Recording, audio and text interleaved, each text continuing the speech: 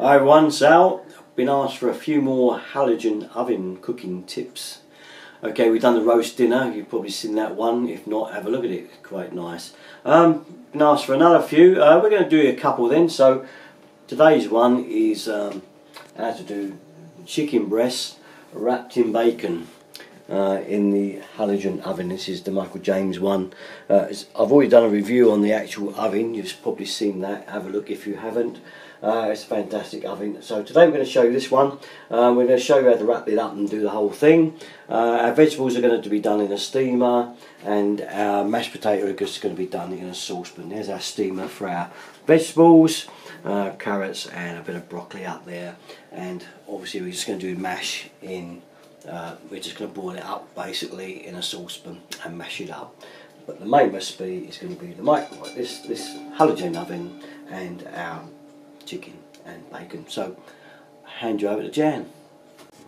This is something I found that cooks really well in the halogen oven. Again, I'm no cook, I'm no chef, but this is how I like to cook these chickens. You get a North cube, and then you have to cut your chicken breast down the middle like this, and then you slide your North cube in and save a little bit for after. You wrap your bacon around. Okay, some more bacon here. Wrap your bacon around. And we've got a dog who's very excited down here, thinking he's going to get some bacon. No, you're not. And you pop that in your foil ready. And then what I do then is sprinkle a little bit more along the top, the chicken stock cube. And then wash my hands because I've been touching the chicken. I've got some muscovado sugar, brown sugar. Just sprinkle a little bit of that on. Again, this is just something I know works really well. You can have whatever you like to flavour your chicken. And then a teeny weeny bit of butter. Naughty but nice. Okay, I'm now going to prepare the other one ready, and then we'll come back. So we have both of them ready now with the foil. I've laid in the bottom of here this rack because I want the heat to come up underneath the chicken. And I'm going to use my spacer in a minute so that the heat isn't too direct on it. I'm going to wrap them up for now. They're quite big, so they're going to need probably 40 minutes, but I've got a tester, one of the heat temperature things, so you can check if it's cooked. And then 5 minutes before the end, I should undo the foil and I shall brown them off. So for now, right this minute in time, I'll wrap them up in foil, pop them in there, pop the spacer on. Simple as. Put this on,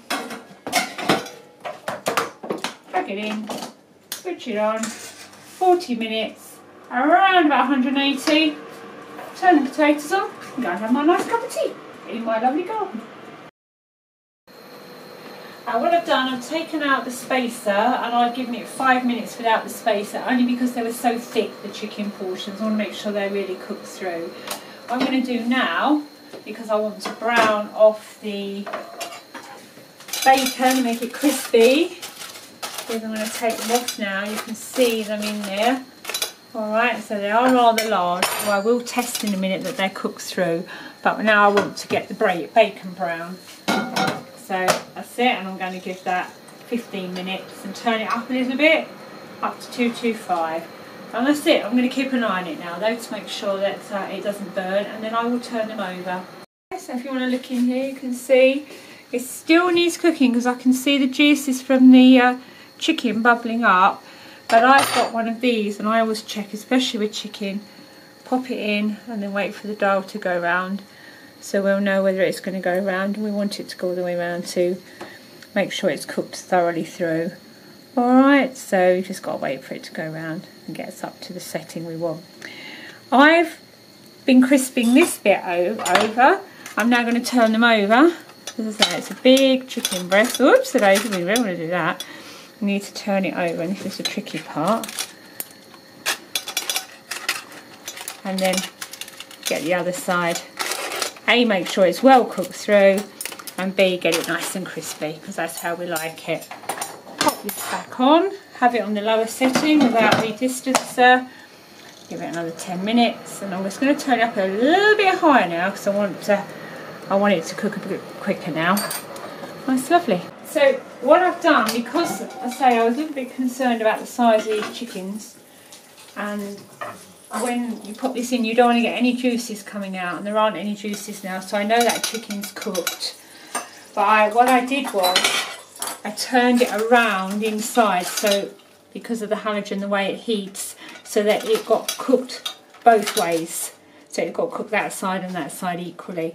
So now what it needs me to do is to take them out, pop them on the plate with our vegetables. There we are. There's one. There's two. A bit of bacon got left behind. We'll have that as well. There we are. There's the rest of the dinner. There's our meal, ready to eat. We'll pop it on the table. We have our gravy. I've made the gravy. I've made a lovely chicken gravy. And then I'm now going to pop that on. And here we are, ready. Our lovely gravy. That just leaves us to sit and eat it. Can't wait.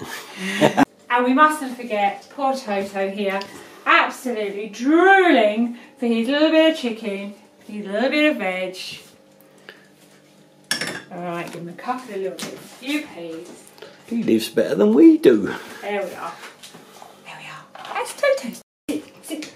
Do you want your dinner? Whoa! Look at that. Shaking all over.